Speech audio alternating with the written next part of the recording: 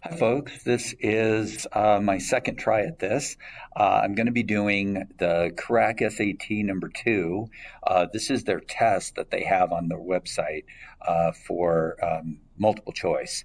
Anyway, I'm going to do it really quick. So number 1 says, if 7 times a number is 84, what is 4 times the number? So divide by 7 and you get x is equal to 12, and we multiply by 4 and we get x equals 48. So that's number 1, and we put the answer in, and you'll notice I like to write down things.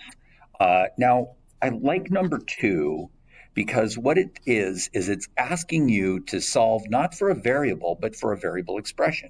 So I have 3x equals 12. Now the trick here is to divide by x on both sides, and what you get is 3 is equal to 12 over x. But what I want is 24 over x. So how do I make this look like 24 over x? And what I do is I multiply by 2. And sure enough, I get 24 over x is equal to 6. And I'm all done. That's solving for an expression.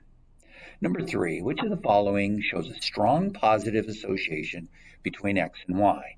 There doesn't appear to be any association at all here. A positive association would be a positive slope, and the points would be more or less in a line.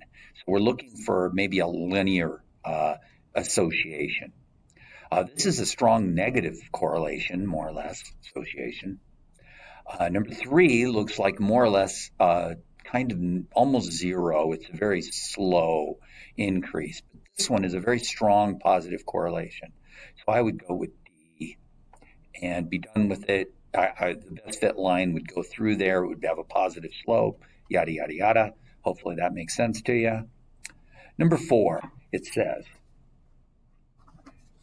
if the square root of x plus 22, it's a little off center, is equal to 38, I just subtract 22, and I get the square root of x is equal to 16. Now, a lot of people are going to take the square root of both sides, but that's not what they want. They do not want you to take the square root. They want you to square both sides, and x is equal to 256, which is the square of 16. And that's what we were looking for on that one. Now, number 5 is a little tricky. It says, if each of the following each of the numbers in the following sum were increased by t, the new sum would be 4.22. What is the value of t? Well, we ended up adding 2 to this. No, we didn't. Excuse me.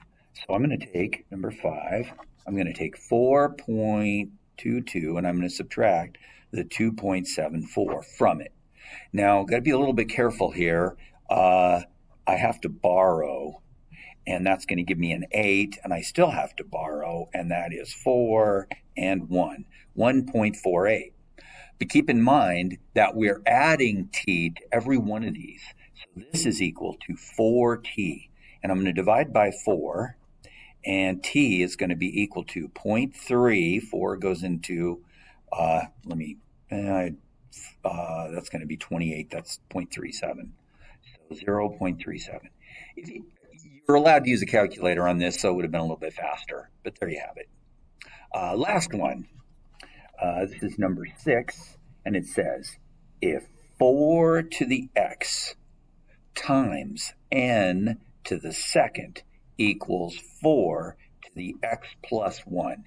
Well, hopefully you know that 4 to the x times 4 to the first is equal to 4 to the x plus 1. Then we know that n squared equals 4. And you should know what that is. Of course, we're talking about 2. And we will submit. I answered all the questions. And, of course, we got them right. Let's take a look. What? No, I didn't. Let's take a look at it. They might have made a mistake or something.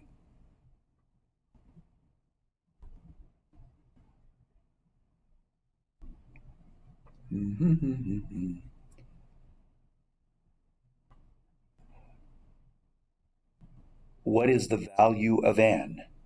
N is equal to 2. If x equals 2, then what are they saying? I'm so confused. 2 squared times 4 to the x equals 4 to the x plus 1. That is not correct. They got it wrong. So the correct answer is A, which is 2. Don't know where they got the 4 from. I'm trying to figure out what they're talking about. But they messed it up. So anyway, hopefully you guys got it right. I don't know why they put this. They said it's question number 10, but it's actually question number 6 for them. Anyway, hopefully you got it, and I will see you back here. One more time to explain this. Yes, 4 to the x times 4 to the first is 4 to the x plus 1.